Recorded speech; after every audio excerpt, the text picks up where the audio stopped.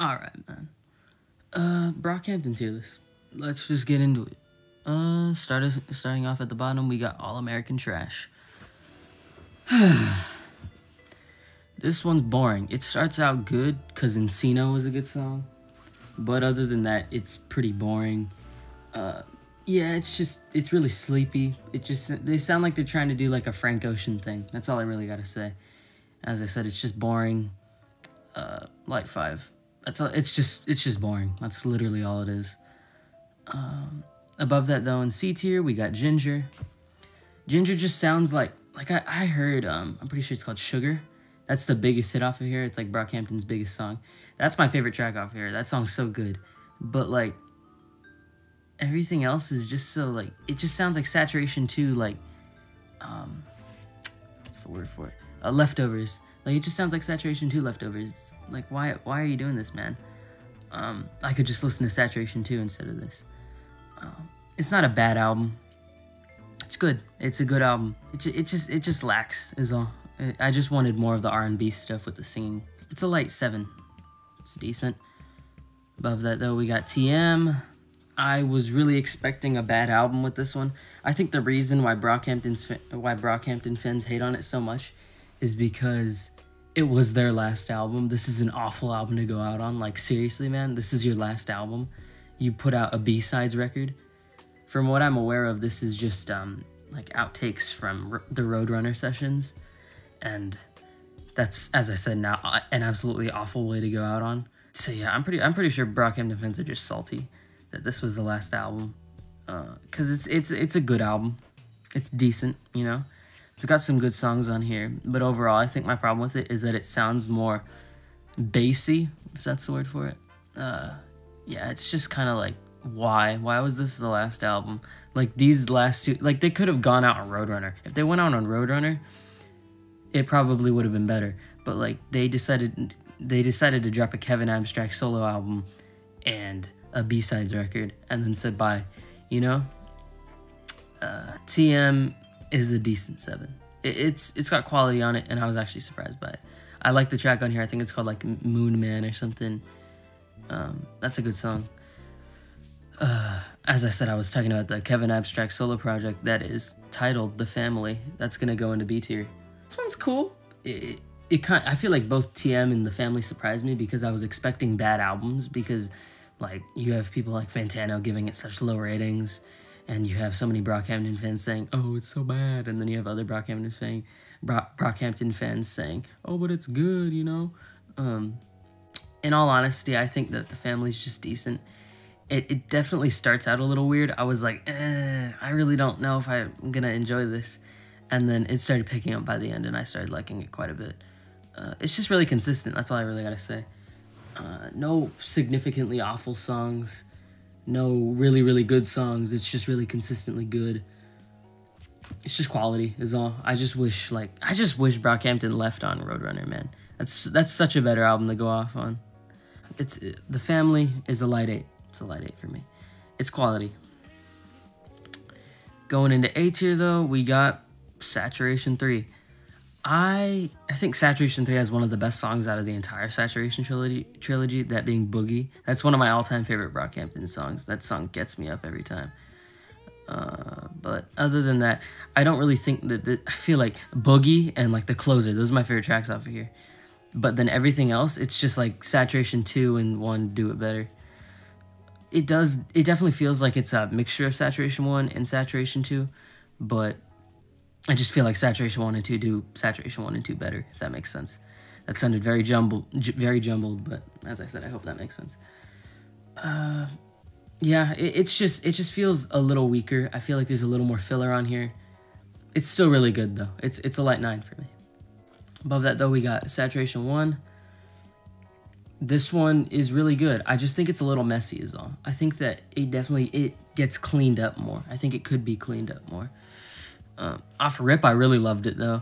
I feel like, I'm just gonna say right here, I think that I'm not really in a Brockhampton mood. I think I Brockhamptoned myself out by like listening to literally everything besides TM in like 3 days. I like went on a whole Brockhampton binge, and then now I'm like, you know, I don't really like them as much as I did then. I had to give this one a re-listen, and quite frankly, I had it in like S tier before. I'm gonna be honest with you. I'll give you the original tier list at the end. But it grew off me. I think certain albums grew on me and certain albums grew off me. But as I said, I just feel like Saturation 1 feels a little messy. It feels like they're kind of trying to perfect what they're doing here. It's still really good, though. I'll give it a light 9 as well. Saturation 2 is above it. I think Saturation 2, in all honesty, I don't even... Like, I feel like this whole tier list might change in a week. But Saturation 2 is also very good. I think that my problem with it, though, is the more stagnant, if that's a good word for it, like instrumentals. I feel like the beats are so much more like one-dimensional. Like a lot of the instrumentals remind me of Jamba from Tyler the Creator's Wolf, where it's kind of just like, I don't know, it's just very stiff, if that's the word I could describe it. It's like that's a good word to describe it with. It's still really good though. Yeah, the closers on all the Saturation Trilogy albums are like so good, man. Like the first time I remember I didn't really like Saturation 2 at first, but like when I heard the closer, I'm like, I love this album, you know. It's so good. The closers on here are so good. They're beautiful. Yeah, Saturation 2 is like a light to decent 9 for me. As I said, these rankings might change in a week. Going into S tier though, we got Roadrunner. Roadrunner is so good. This album has a Danny Brown feature, and it's fire. This album has a JPEG Mafia feature, and it's fire. This album has 2 A$AP Rocky features, and it's fire. It has a Charlie Wilson feature, and it's fire. It has so many good features. It sounds so good. It's so put together. I swear, if this was their last album, Brockhampton would have gone out, like, so well. To me, at least, I feel like this definitely should have been their last album. Yeah, it's really good, man. I love the closer on here. I think the second to last track is, like, my favorite off of here. That song is so crazy. Roadrunner is just so good, man. It's such a good album. It's a strong 9 for me. I really love this album. Above it, though, we have Iridescence. You asked me, like, as I said when I was doing my Brockhampton binge, I would have said this album is a 10 out of 10. Honestly, it's kind of grown off me. Now it's like a 9 to a 10. I just kind of spoiled the ranking, but whatever.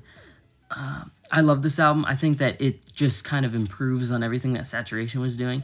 It takes the high energy bangers and it gives us the more R&B cuts, and it just throws it all together in this weird mishmash of an album. It's so good, man. I think the last track is probably the weakest song on here, though. I think that's why it kind of leaves a weird taste in my mouth. But I just love this album, man. It's so good. It's so consistent. There's literally no skips, no bad songs. Every song just bangs, man. Every song is just so good. It's such a good album. It's so consistent. As I said, it's a strong 9 to a light 10. It's very good. And there's my Brockhampton tier list. This could be like a 5-minute video. I don't even know. But as I said, I feel like I just Brockhampton myself out.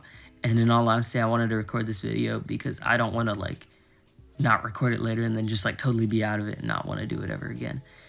So, yeah, there's my Brockhampton ranking. Share yours in the comments, as always. I'm glad you made it this far, and I hope to see you in the next one. Bye. Alright, so I actually just recorded this video like a week or 2 ago. And I was sleeping so hard. I just recently re-listened to the Saturation Trilogy, and I really underrated them. So I'm going to do a little bit of changing. Saturation 3 would stay in A tier. It's like a light to decent 9 now. Saturation 1 S tier. It's a decent 9 for sure. Actually, I'll keep it in A tier. I think it's just like on the same level as Saturation 3. But Saturation 2, on the other hand, is going to go at number 2 on the whole list. It's a 10 out of 10.